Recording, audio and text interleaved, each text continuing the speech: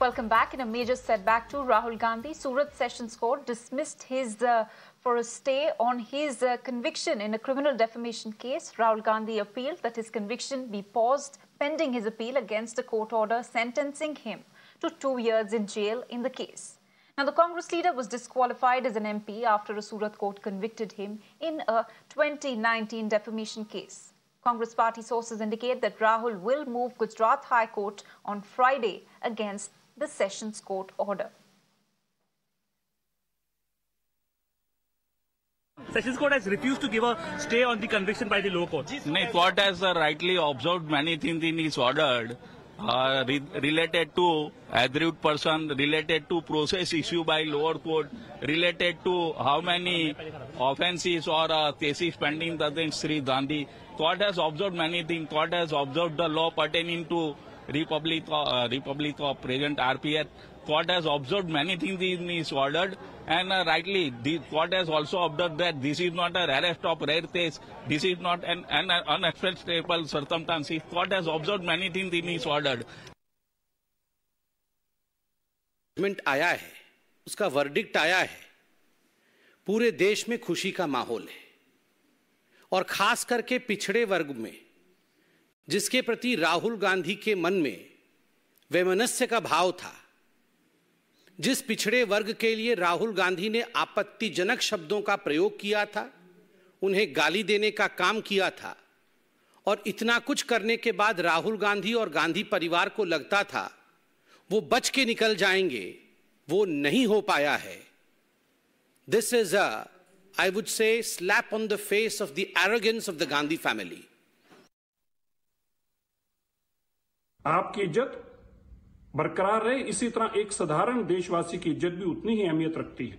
वो अलग बात है कि आप रजवाड़े से हैं, आप खानदानी समझते हैं अपने आप को, आप अपनी लेगेसी समझते हैं और आप समझते हैं कि गांधी परिवार ही सबसे सुप्रीम है. आज गांधी परिवार के लिए एक बहुत बड़े सबक की बात है.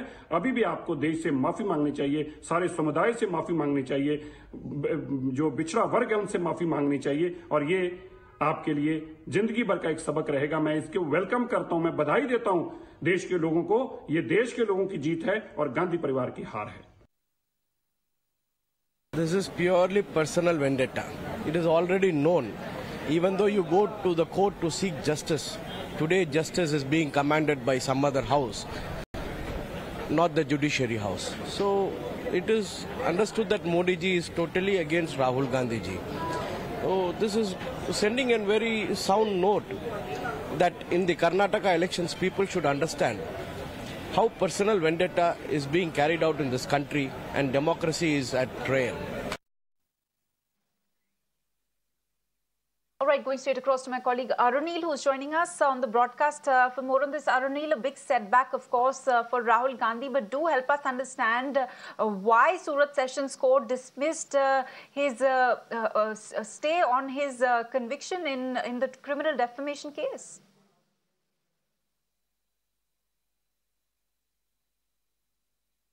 One has to look at it. Basically, we spoke to the lawyers of Mr. Purnesh Modi as well. He is the complainant in this case.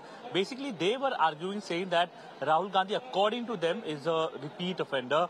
He has repeatedly insulted the OBC Samaj. That's what they were saying. Obviously, the court order did not mention about these things, but it basically said that this is not a one-off case related to Rahul Gandhi. That is what is being mentioned in the court order. Now, what are the options available for Mr. Rahul Gandhi?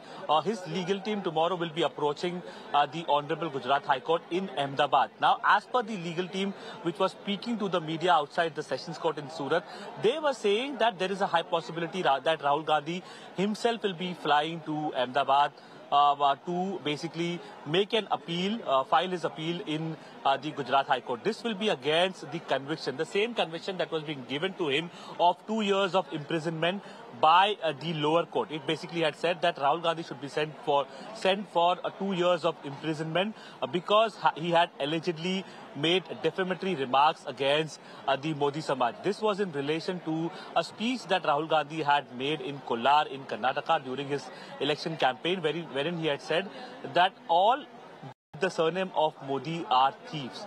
Sab Modi chor hai. That's what he had said. So Purnesh Modi, a BJP leader, had filed a complaint in Surat. Rahul Gandhi had challenged it, and if at all any relief Rahul Gandhi would have got from the Sessions Court, then his disqualification as a Lok Sabha MP could have been avoided. He would have been reinstated as a Lok Sabha MP. At present, he remains disqualified because he has been sent to imprisonment of 2 years. That is the minimum required for an MP to be disqualified. In his counter argument, Rahul Gandhi had mentioned about it that just to get him disqualified as an MP, this kind of an order was given by the lower court.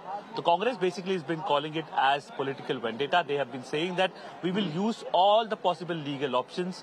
Mr. Singh will be having a press conference at 4 p.m. wherein they will be making their future course of action very clear to the media. Sambit Patra took a press conference of the BJP, obviously, and he's been saying that you cannot call it as death of democracy. This is basically a slap on the face of people like Rahul Gandhi. Sambit Patra was saying this, basically who felt that because he is Gandhi, he can insult anybody.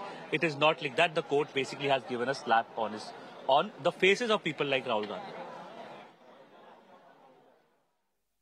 Right, Harun, many thanks for putting that into perspective for our viewers.